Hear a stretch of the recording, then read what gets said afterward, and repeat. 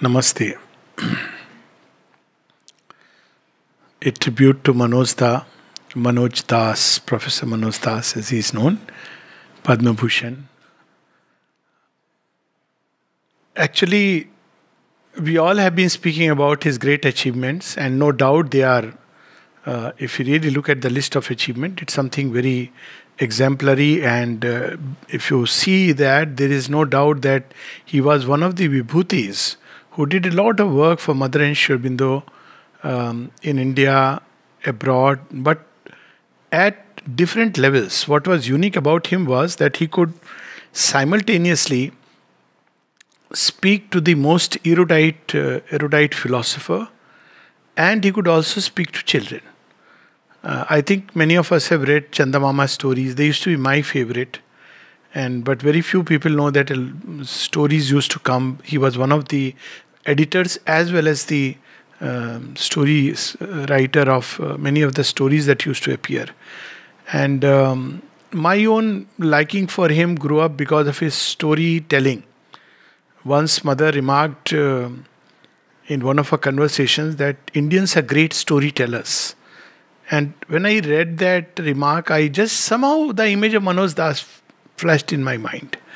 So about his greatness, that a lot of people have spoken about it, and about his achievement, the list of things, but that's not what I want to speak about, because greatness is a gift of the divine.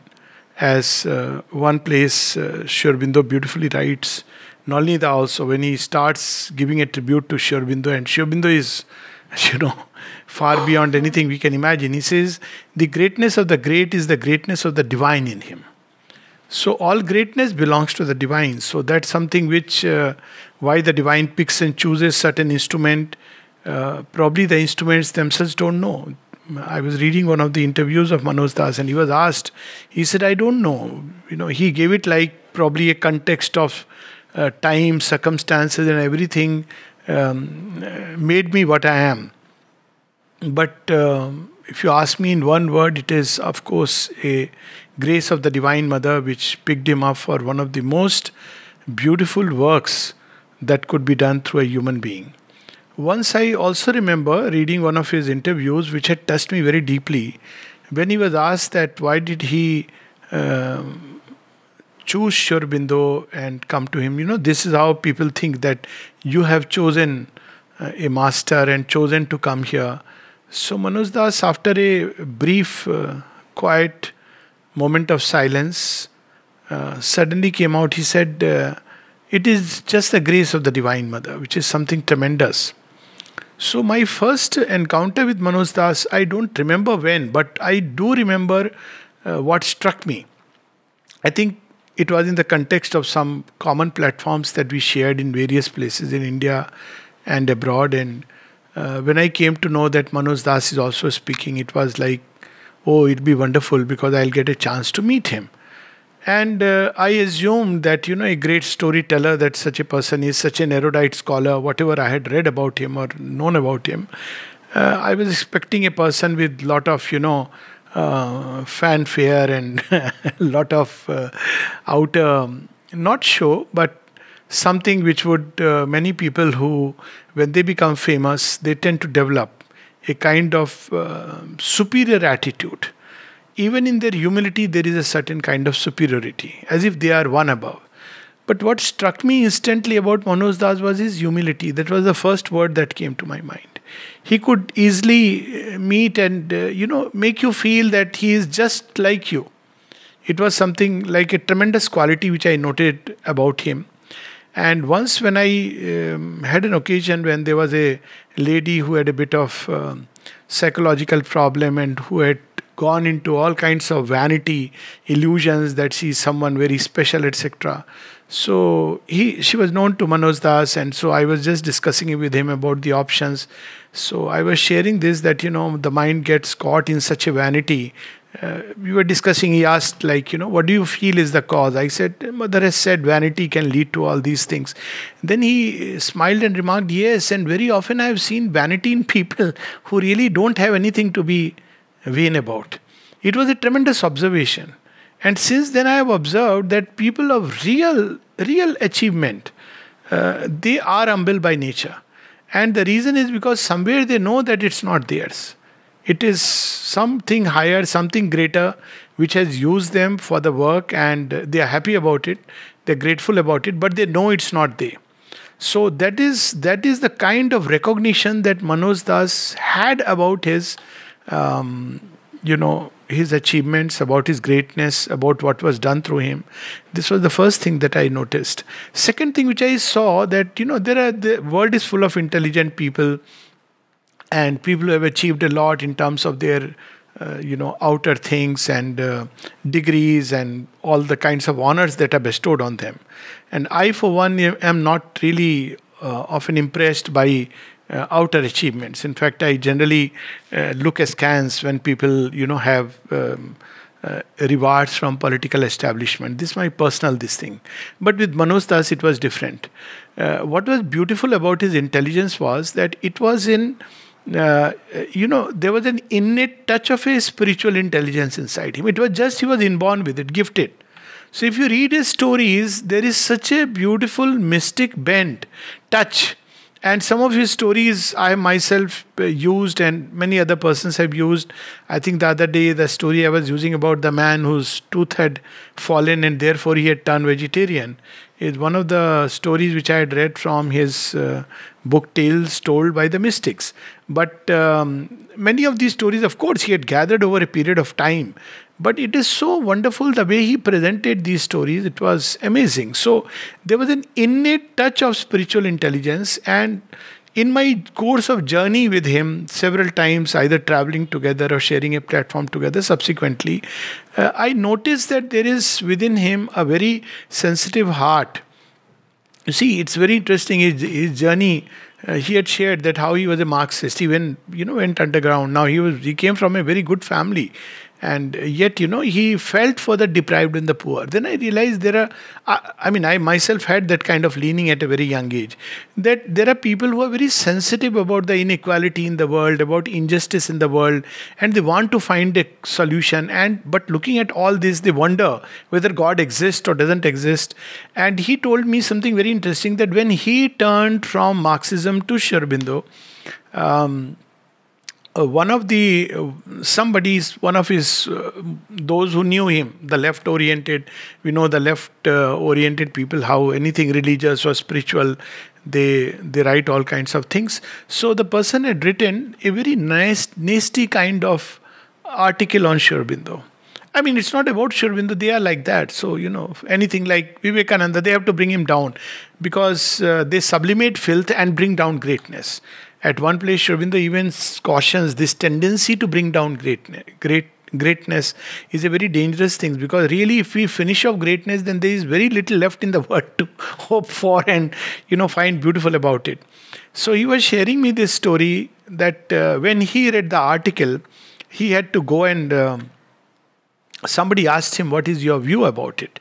And he was still like, people thought that he has one leg here, but he had put both his legs on the Mother and Sri Aurobindo's path. So he said, my frank opinion is that I felt that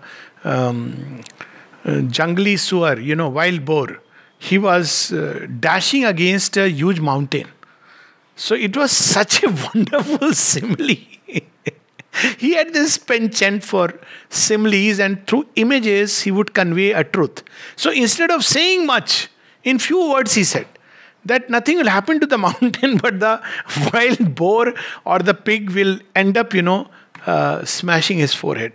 Another one simile which I remember very beautiful, a story which I have shared. This shows how his innate intelligence worked. This ability to pick up from things, the most commonplace instances, a deep, profound spiritual truth. It's a rare gift. So he was saying that, once, one of the occasions, I have quoted this story, but I have not said that, Manoj Da had told me this story of his own life incidents. So let me now share it as a tribute to him. That he said in one of the meetings where he was present, and people were talking about, supramental transformation, and can it be, cannot be, all kinds of doubts and debates and discussions were going on.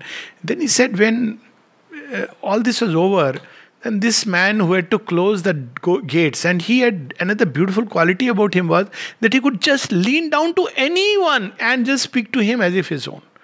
That's something tremendous. So it was not like watchman, oh, I am a great author, nothing like that. He could just put a hand around his shoulder and talk to him and make him feel that he is just one of us, really connected to the soil. Very few people can be connected to the soil as well as to the skies, climb towards skies. That was a unique quality about him. So he asked the man, Ki, you have been, listening to all this. What did you understand? The exact details I may forget. But he said, the gatekeeper told me that, sir, Babuji, why they were having all this discussion about this? So he said, why? What did you understand? He said, every day I cycle from my house to this place because I am supposed to open and close. And every day I see lotus blooming in mud. I see it every day. So what is so strange about, something beautiful coming out of man? Now, this was something amazing. This kind of intuitive intelligence, you look at it. On one side, I'm not sure whether this actually happened to Manoj. That was his way of communicating, that he made a story out of it, like Chotan Narayan ji had this penchant of making a story. But the point was conveyed so powerfully that, look, we debate and discuss, but in everyday event of nature, you can find a profound truth. So that was something, another very beautiful thing about him.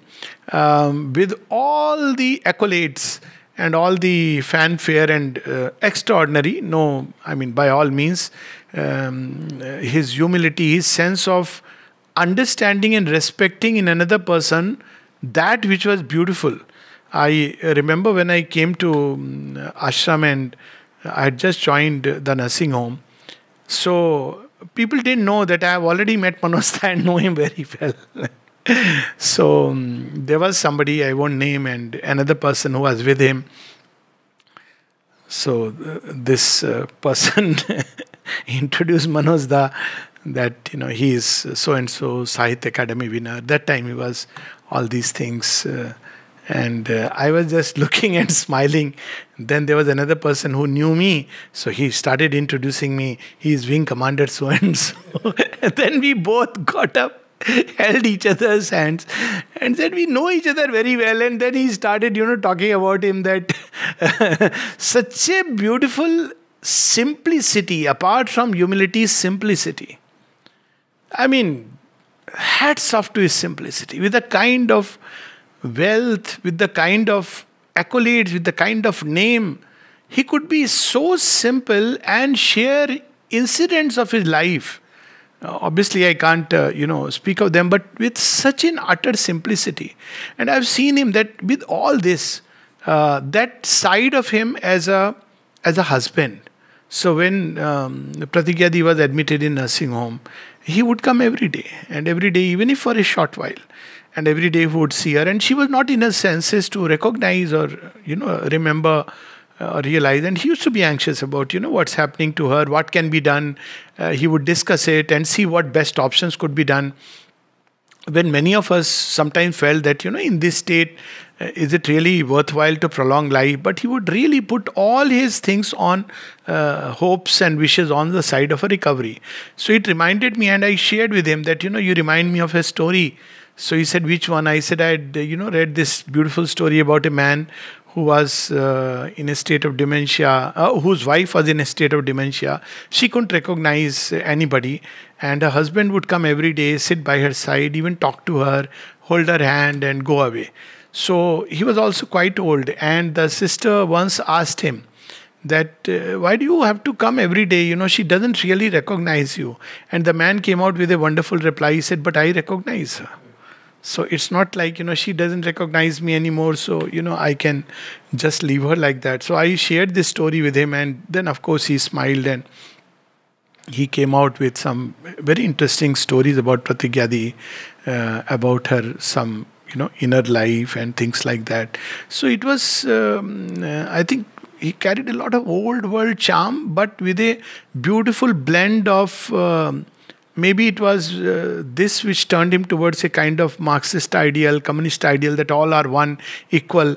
So he could just go to anybody's place and make the person feel so comfortable in his company. I had the occasion of even staying with him, going out with him in America in some of the talks, and it was so wonderful. His utter simplicity and humility, and this innate, intuitive spiritual intelligence. I could share one of the anecdotes. There are plenty of them, and I'm sure it doesn't need anybody to really pay a tribute to him, because people like him are too well known. It's like paying a tribute to the moon, or a great source, effulgent source of light. He was in nursing home, so he was diagnosed as having a disease which could not be treated further. I mean, doctors did try their utmost. So during that time, I met him and just held his hand. So he was very happy whenever he would meet. And I just held his hand for some time, just quietude with the mother. And then I just told him that, Manoj, you have served her so well and beautifully. She just wants you to rest in her lap. Because I was noticing naturally, because he is a great man. So everybody, all purely medical paradigms.